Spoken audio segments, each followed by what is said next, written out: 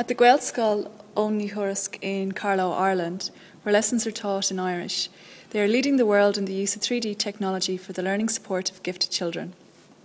These children who, at a conservative estimate, make up 5% of the entire school population, are taking part in a pilot programme devised by the school in conjunction with Irish software company Giftedkids and Giftedkids.ie, a charity specifically set up to advocate for provisions to be made in the educational system and elsewhere for the needs of gifted children.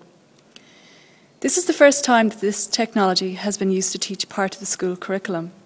The interactivity and detail of the 3D technology means that anything you can do or build in the real world can be replicated in this virtual world. The technology itself is based on OpenSim, which is an open source version of Second Life. It has been adapted by the team at Giftedkids in such a way that children are only limited by their imaginations as to what they can come up with and what they can do in this collaborative and secure space.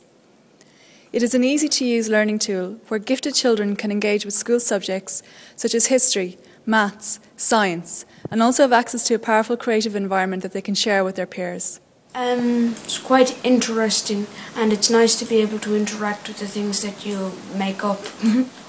It was very easy to get started with because making the blocks and all is very simple. Well, we're building a big town that's 1 kilometre up in the air, and you have to teleport there because it's impossible to fly to. There are lots of different ways you can use it. You can use it for geography, geometry, mathematics, and because wherever you put a block, there are coordinates for it, and you can use mathematics to work out where everything is meant to go. But it's still not. It's still very much up to you. It's not difficult to use, but at the same time you'd learn a lot from it. Well, I think Giftedkids is a very good site because not only can I talk to my friends on it, we also can work together to create a whole city, and you can change anything in it to your liking. First, it's loads of buildings, and we all have our houses with the beds and everything, and then together in the middle of the town there's a chessboard with all the pieces, and in the town centre, which is surrounded by basically the whole city.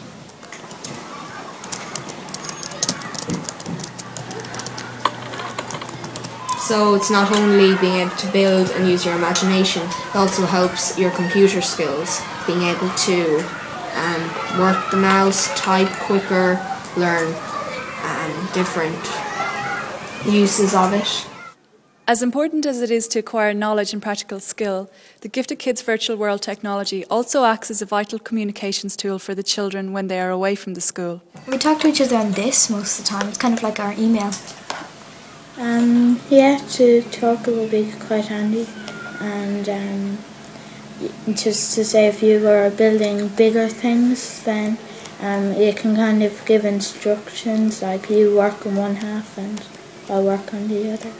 But I wasn't very familiar with the computer before this, and then I kind of got the hang of it, and kind of learned to some maths, which then brought in architecture and things, because you have to make them the right size and for them to fit onto each other properly. Well, not maths, but it's not exactly trial and error either. Say if you're building a roof for a house, if you have to kind of remember the figures as well, you know, and sometimes you have to add them up to figure out how high you want it to go.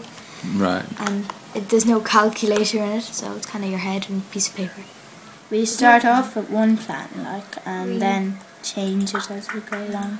We find cool shapes and put them here and there, and then make these they turn out really cool, so we don't delete them, like we keep them. One person could start it and a completely different person could change it, and it's cool to see how it works out like that. The shapes we make, but the textures, quite a lot of them come from the internet. There's a good few from the internet. My favourite thing would be interacting with others and just seeing how things turn out, like going around the island and looking at everything that we have built so far, just our progress from the start to the near the end. There's a chessboard there, you see. I'm playing a game with Orrin, and wait a sec, I'll just tell him I have to go. Look, there are different houses. When Orrin saw mine, he liked the idea, and so we both started building houses.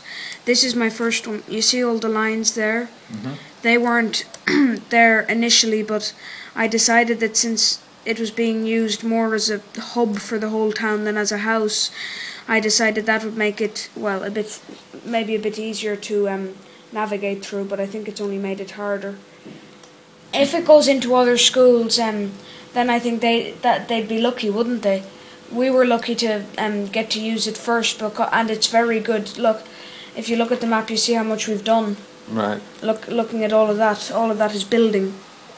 So you can meet, and you don't need to be in school to meet other people on it, and you can meet and you can show off what you've built so far.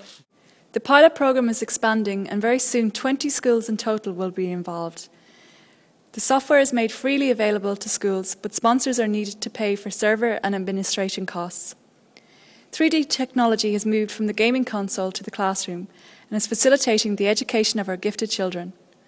One can only imagine the possibilities if it were made available for all our children.